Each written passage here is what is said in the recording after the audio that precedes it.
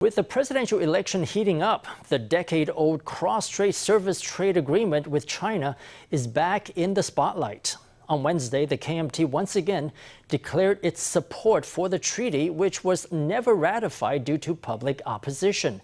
The DPP lashed out at the KMT, saying the pact would wipe out small businesses in the service sector. Both parties blasted the TPP's presidential candidate Ko Wen-je, accusing him of changing his position on the treaty to win votes.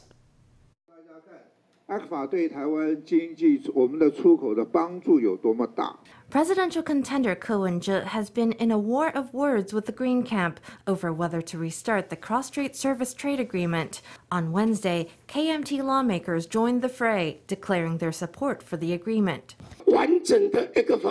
A complete ECFA has to cover trade in both goods and services. That's always been the position of the KMT. Ko Wen-je claimed that what he had opposed back then was the secretive negotiations, not the treaty itself.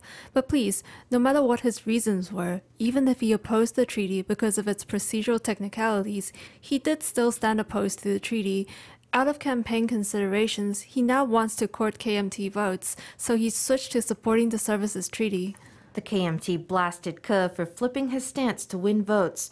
Meanwhile, the DPP spoke out against the treaty once again, saying Chinese capital must not be allowed to enter the Taiwan market. What we're all worried about is a price war. All these laundromats could go under, all these hair salons and other small businesses. Aren't you all worried? What we're even more opposed to is the blue camp and the white camp pushing Taiwan into the One China framework, forcing unification through economic ties. The DPP took aim at both Ko and the KMT. During the Sunflower Student Movement, Ko Wen-je had really just appeared briefly at the scene to show his face. Actually, everyone can see that Ko Wen-je is very good at short-term participation. He's good at making short-term gains, at reaping what he can from the zeitgeist.